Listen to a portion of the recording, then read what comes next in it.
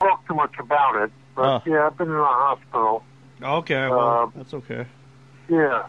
Yeah, all right. Well, I'm ready to do the interview with you. We're actually live on the air right now. We're doing a live broadcast here at the studio tonight, just so you know. Mm-hmm. All right. All right, so I'll do a little introduction, just kind of introduce everybody to you. I'm sure there's a lot of people that have heard of you, obviously, because you're a pretty big name in the horror industry, as well as the acting industry. For those of you who are wondering who I am talking to right now, it is none other than the legendary horror actor and actor himself, Mr. Irwin Keys. If that name should ring a bell, well, it should. Welcome to the show, Irwin. It's nice to have you as a guest. Well, thank you. I'm glad to be here. I'm just here having a good time. Friday night. Oh yeah, things are cooking, you know. Oh yeah, as they should be. I mean, you're living in California. I'm sure. I don't know what's going on right now tonight in California, but I know. Is the weather good out there? It's what? Is the weather good out there? Oh yeah, the weather's always good out here. We have the best weather in the world here in Los Angeles. It's just always warm and friendly, and it's always beach weather. Oh, sure. Yeah. I don't live by any beaches. I live all the way in Rapid City, South Dakota, but I live by real close to Mount Rushmore. Oh, okay. Yeah. Okay. I've been there. Oh, you have? So you have been to the Rapid City area before, huh?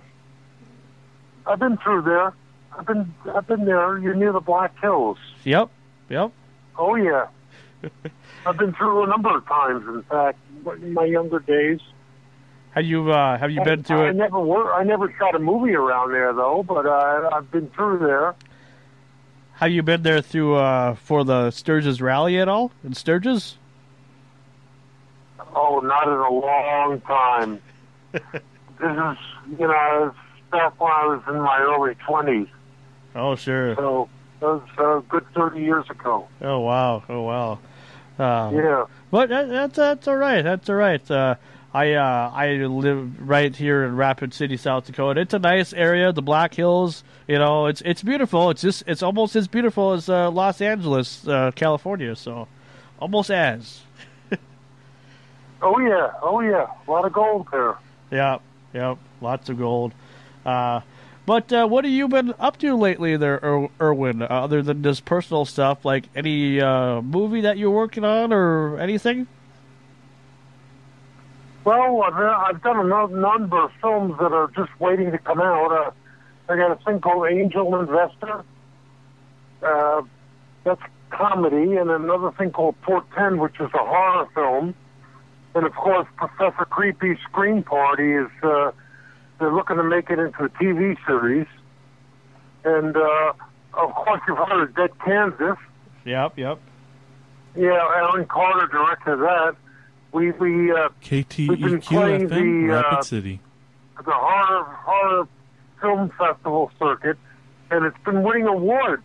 Oh, yeah, I heard that. So, so I got a few things that I've been working on.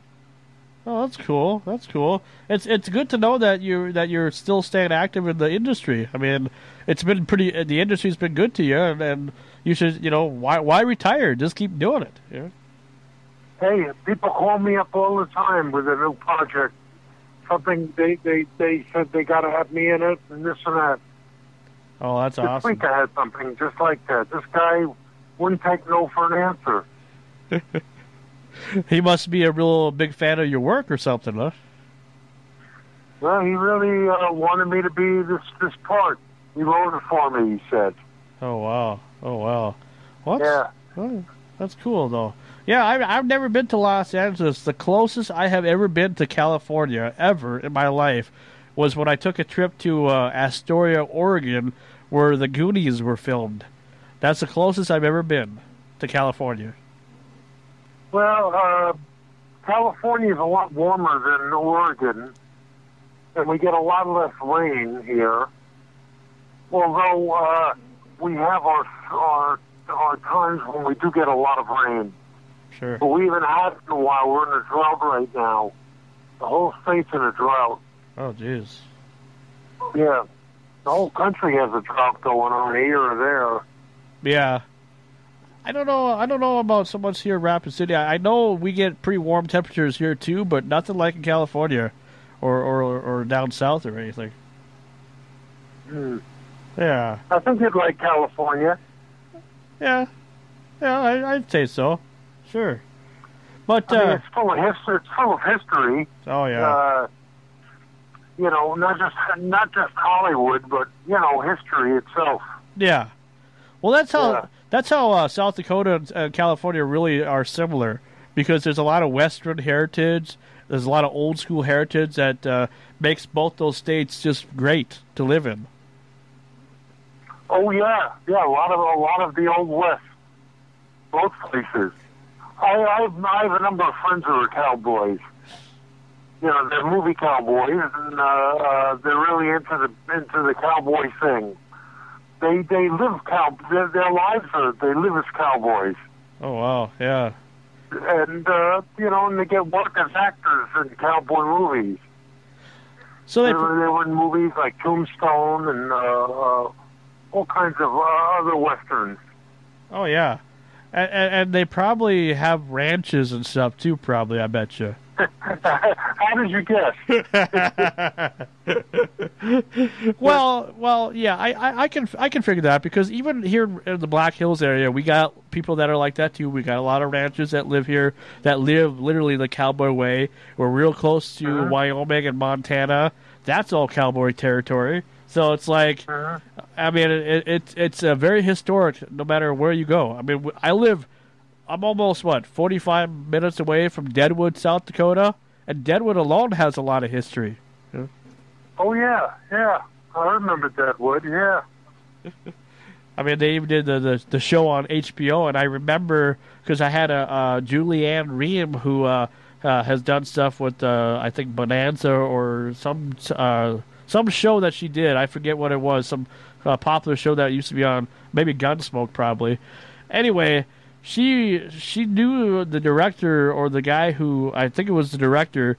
He came to Deadwood, South Dakota, because he wanted to make sure that the set for Deadwood, the TV show, was going to be very similar to what Deadwood, South Dakota looked like.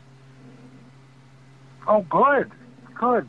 Yeah. I like that. I like that when they try to get authenticity into movies. Like my friend, his specialty is guns.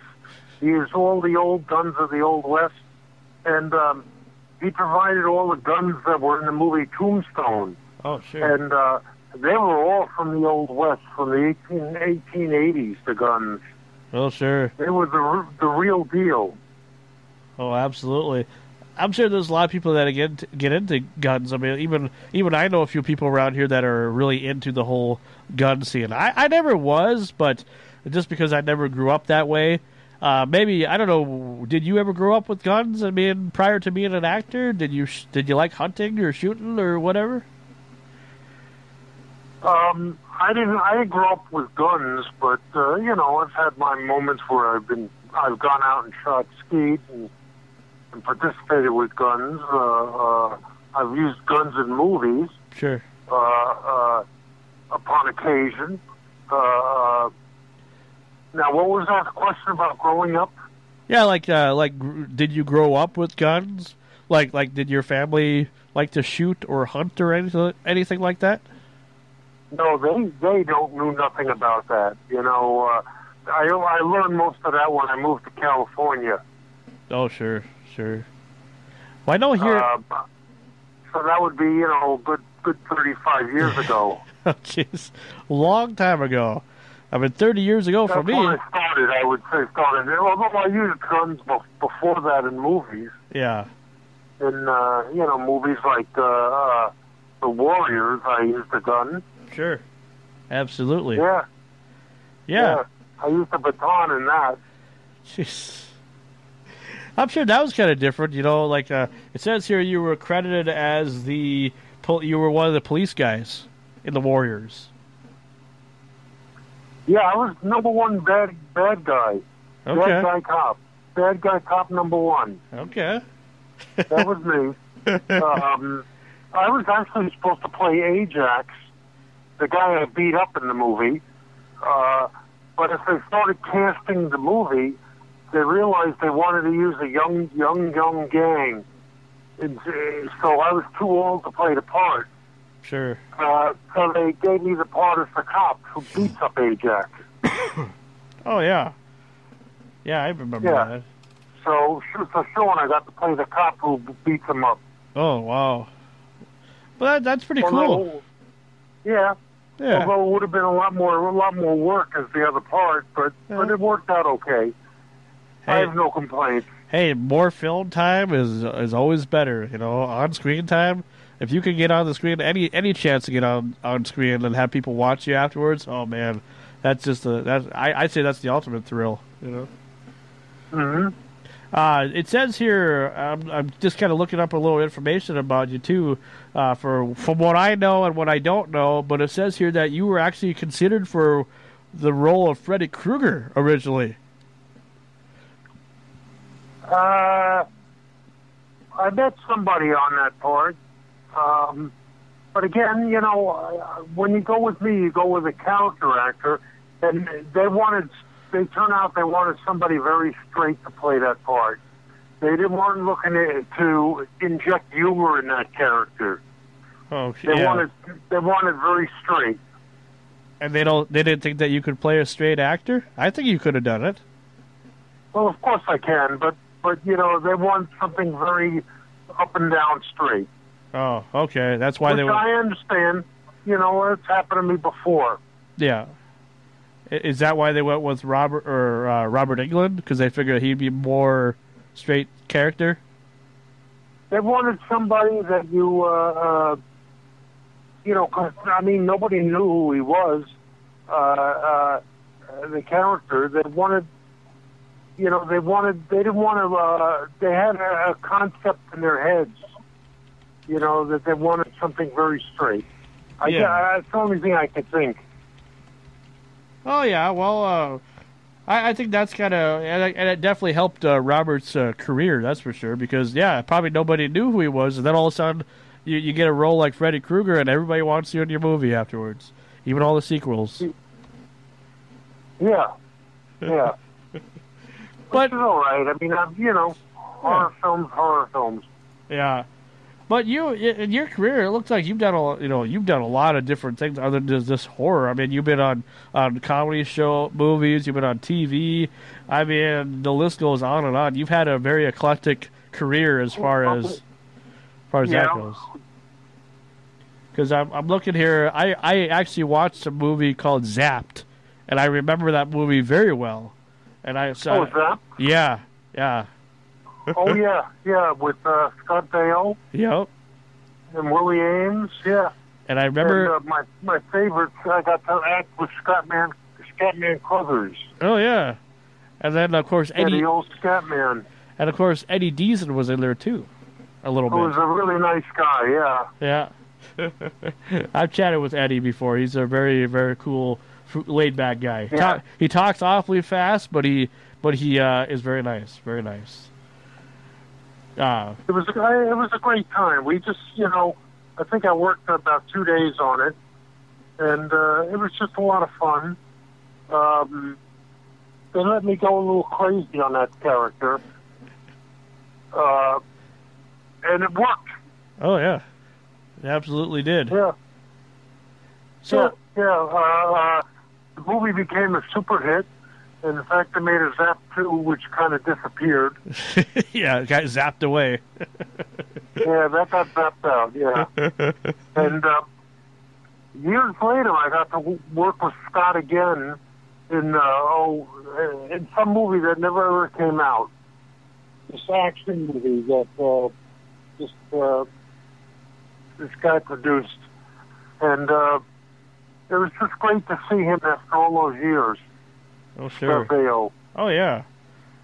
Scott Baio from the days of Charles in Charge, and I think even Happy Days, I believe, too, and a lot of stuff that he's done. Oh, yeah. Well, this little movie never got out because the producer was he was crazy. Oh, And yeah. he insulted a lot of other studios who were interested in his movie because they weren't telling, he wasn't, I don't know, he was just crazy. And they decided they wouldn't touch this movie. And it had all kinds of celebrities in it. It had a lot of names in it. Never got out. And did it have a pretty good budget as far as like to afford all those celebrities and stuff? Well, this thing, these kind of movies never do have a good budget. They have, I think it was scale plus 10, so I don't remember a big budget on it. Well, because it had some believe me, it had names, but it just kind of disappeared as outer space. Well, because which happens to a lot of movies. Yeah. Well, because I remember, it's not even listed on IMDb. No, and I don't even see it here on your Wikipedia page either, on your filmography. I'm going to have to get it up there. I'll have to do some research and find it again. Sure. Yeah.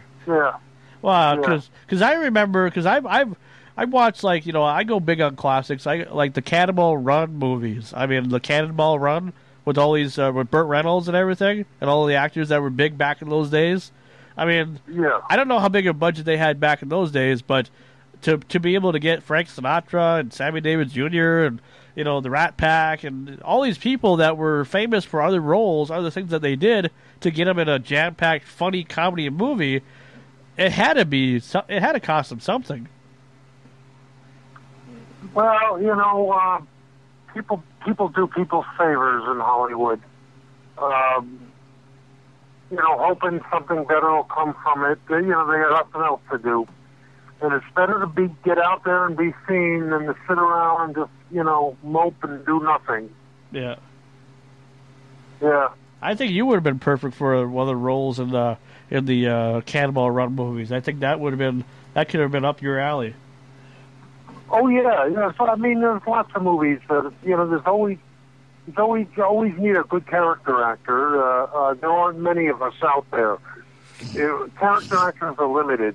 Yeah. There's only a certain number of people who really are character actors, and I don't care if they put a mustache on you and put a wig on your head, and paint you blue. That don't make you a character actor. No, it has to do with how well you act, on screen, and how good you are with dialogue, and how the fans will interact with you, or how they're going to test you when they first don't know who you are. But then if you impress them like you obviously have, they're gonna like more of the stuff that you're in because of how well the job you've done. Yeah, there was a period of time I remember when Hollywood's idea of a character actor was an ex-leading man growing a mustache and putting glasses and a wig on him, and that was, like I just said before, it's not a character actor. I don't care how you do it. It's not that. Sure, absolutely. This week we lost the legendary Robin Williams. Do you have any Robin Williams memories at all? I do, as a matter of fact. Back in the 70s, when I was just starting out in New York City, I used to go to the New York Improv, which is a comedy club. Yeah. And I remember Robin getting on the stage and first working out. Before anyone ever even knew who he was. I remember him and Pee Wee Herman and Andy Kaufman. They were all out there doing their stuff. Jeez. I remember those days. I was there. Yeah, and I can imagine how cool it was to hear a set with all three of those guys. Man, Robin Williams, Pee Wee Herman. Yeah, and then suddenly they became superstars, and I saw them before the people even knew who they were. Wow, that had to be a trip, I tell you. Yeah. If one could just go back. Yeah, and he'll be sadly missed. Yeah. Because it's not easy to make people laugh anymore. And at least that's one thing Robin was great at making people laugh. And I heard that he was also a very down to earth guy. I mean, even though he's a big celebrity and you know everybody knows who he is, but he'd be the type of person that you didn't really often see with security.